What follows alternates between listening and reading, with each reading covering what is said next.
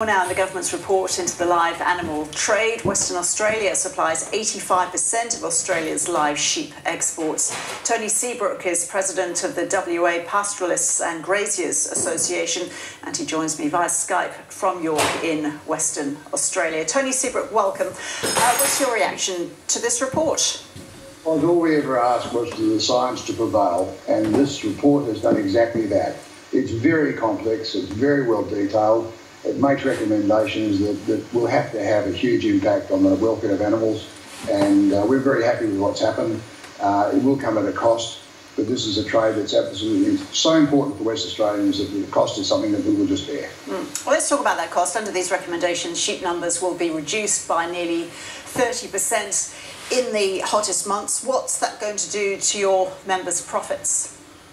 Because I don't know how many ships they are able to bring over to the West to complete the trade and whether we'll get sufficient numbers over there to satisfy the market. But there's no doubt whatsoever that if a ship is loaded to a lower density, the cost of running a ship will remain the same, and so there will be a cost. And whether that's borne by the exporter or whether it's borne in the marketplace, only time will tell. But this trade is so important to the West that, and it's so important, I guess, for our social licence to make people confident that we can do this extremely well. That if these are the recommendations, then we need to apply them with vigour and rigour and make certain that every voyage is successful. And that's the aim of the report.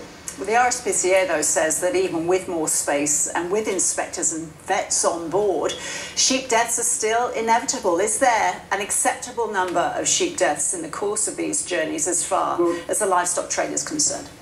Yeah, look, there's a rabid element within the animal welfare lobby that would not accept anything, and I'm certain there are vegans in there that would like to shut down the whole of the meat industry if they possibly could. Deaths occur. They occur on farms. They occur out in the wild, in the bush, animals. It happens. And we have events here that are unavoidable. A very cold snap. You know, things happen. You'll never, ever be able to say that no sheep die. But the concept of that damn footage they keep wheeling out again and again and again about the one voyage where the disaster happened, as though this is the case with every voyage, is unreasonable and certainly not fair to the industry. If animals do die on the journey, they won't die like that. I've been up to our sheep yards and found animals in the yards. It happens. So we can't say that none will, but the acceptable level here is so low that you can't in any way hold it up. I guess people are concerned that footage, that horrific footage, is, as you say, wheeled out because that was an example of what happened on one ship, and the concern is, the worry that was going on other ships where there were no cameras. Every single death on a ship is reportable. The fact with this journey was that it involved more than the 2%. That has now been dropped down to 1%. So, and we are most of the ship journeys now well under 1% anyway, and the last journey across, it was under 0.25%. But look, the way that was portrayed is that every single sheep on that ship suffered like that. Absolutely untrue. The majority of the sheep on that ship had a very good voyage. It was a hot spot on the ship. I think a water pipe burst and a whole lot of things didn't turn out. It wasn't even meant to be in that port when it happened. So there's a whole lot of things there that make this a complete outrider. And it's wrong and unfair to the industry to keep on wheeling out that same footage and using it in the way it's being used. And Tony Seabrook, you went on board the Mesura, the live animal export ship that docked at Fremantle, I understand, after the Awassi Express. Under these new recommendations, would that ship be allowed to sail? There's nothing wrong with the ship. We're talking loading densities here, and the recommendation is for even lower densities. What I saw on that ship was completely different to what the Minister McTiernan actually reported. She had some very derogatory things to say.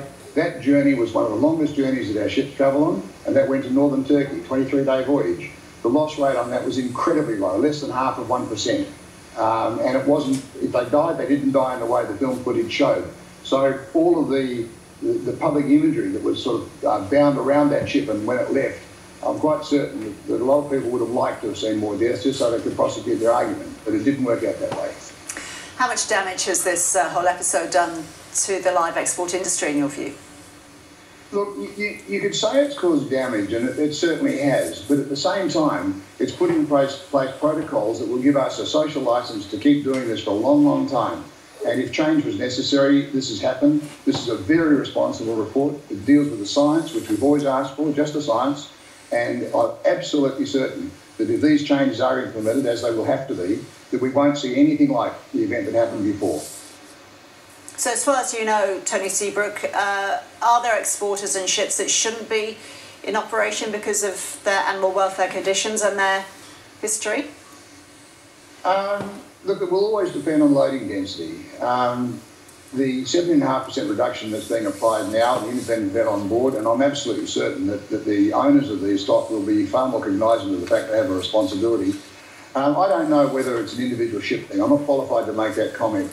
But what I do understand quite clearly is that the exporters are now under the microscope, and they will make absolutely certain, because of what will happen to them if they don't, that those sorts of events that happened in the past won't. So I'm not qualified to make any remarks about what type of ship, but the Awassi Express was put down as being a converted car transporter. A lot of remarks were made about it. It's had a lot of very successful voyages in the past, and the ship time to go.